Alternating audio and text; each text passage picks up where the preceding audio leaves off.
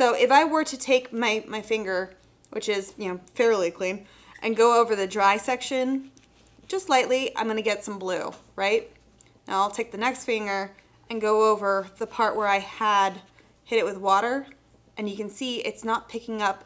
I can see there's just a touch there, but I had laid down the pastel the exact same all the way across.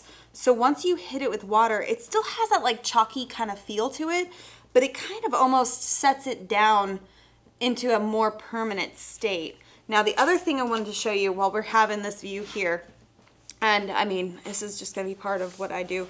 Like I showed you with the other kind of squiggle line that I had put onto that scrap piece of paper. This right here is the dry section, so that I know will erase. But the wet section, the lighter section does not really want to move. It might pick up a slight amount of pigment over here, but I won't actually, sorry, I have this underneath it as well. Trying to make sure it's nice and flat. I won't actually pick up a ton of pigment until I get to the darker sections. It'll pick up a little bit more on this side than it will over here.